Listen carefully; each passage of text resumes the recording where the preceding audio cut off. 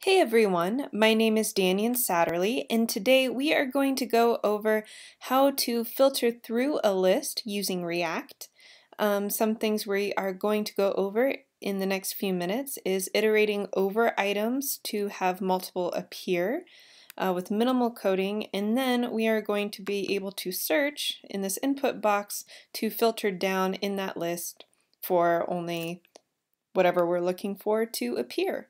So some things, hopefully you already have a project set up that you are going to be working on.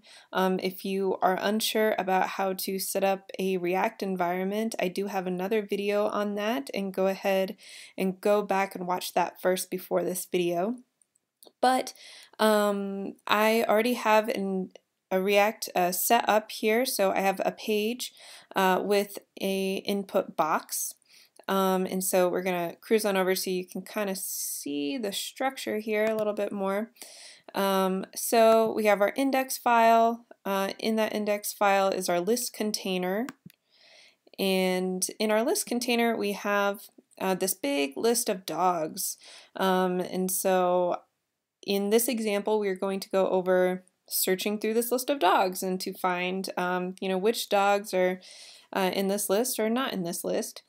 And then in this list container, nested inside is the list component itself, which it has the div inside of it with the input. I've already went ahead and done a little bit of the CSS, so if you haven't done that yet on your own project, go ahead and do that.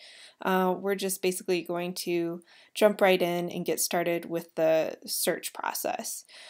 So one thing that we are going to need and to download is React Auto Bind. It is a package, so if you cruise on over to your terminal, I'm just going to exit out of this. So I am going to say npm install -s react auto bind. Cool, should be downloading.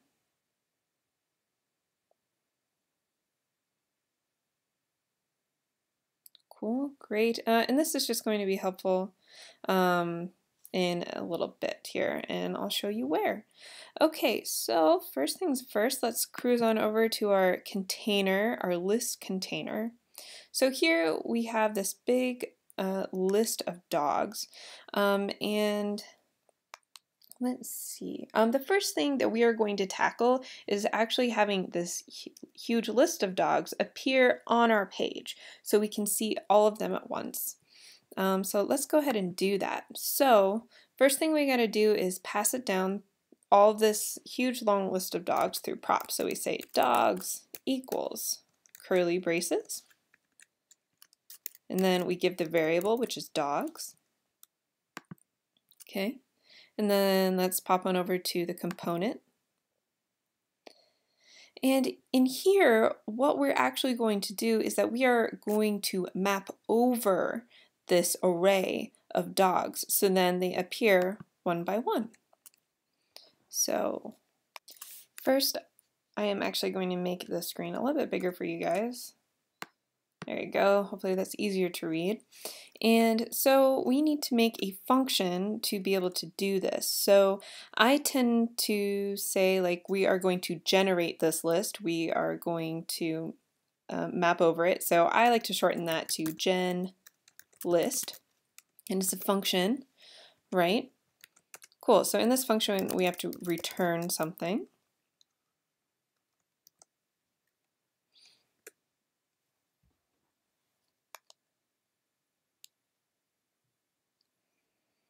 Cool, and that something is this .props.dogs, which is whatever array name that you are using. Mine just happens to be dogs. And then I say map. And then in here, this actually takes two different arguments to map over. So the first one is item, comma, index. Okay. So the item is whatever is inside of each array index point. So if we look back here at the list, so the first one is Airedale, the second one is Beagle, the next one after that is Golden Retriever. So whatever list you're going over, this is the item. This is what we're talking about there. Okay, and then the index is just at what point is it in the array? Is it at position 0? Is it at 3, 4, 5? Whatever it is, okay? So after this, we make a fat arrow function. Cool, and we have to return something, right? So in here, basically what you're doing, it's kind of as if like you're mapping out what you want this component to look like. Maybe it's a div, maybe it's a list item, whatever you make it to be, every item, every dog item is going to be the same thing. You can make this as complex as you want, but in this case, all we really need from this is we're just making a list, right? So it could be a div, but I'm just going to use an li. Okay, and then inside of the li, I just want each item to appear. Just like that, each dog name to be in the li.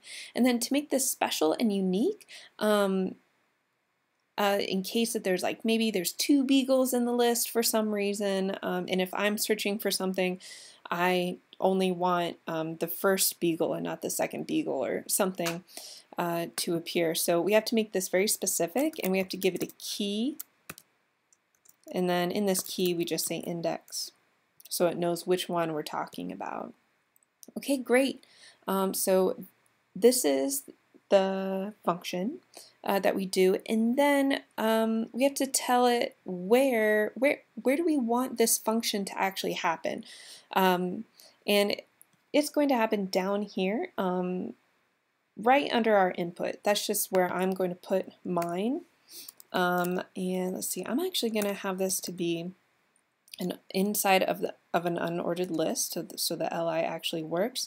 And then we just make some curly braces and we say this dot our function name. And in this case, that's genList. Okay. Simple, simple, simple. All right, cool. So now that we have that, let's see. Boom, look at that.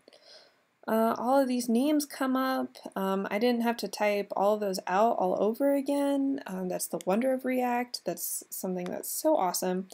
And I have already done some styling to this, so that's why it already appears in a green box and doesn't have any of the dots like beside it.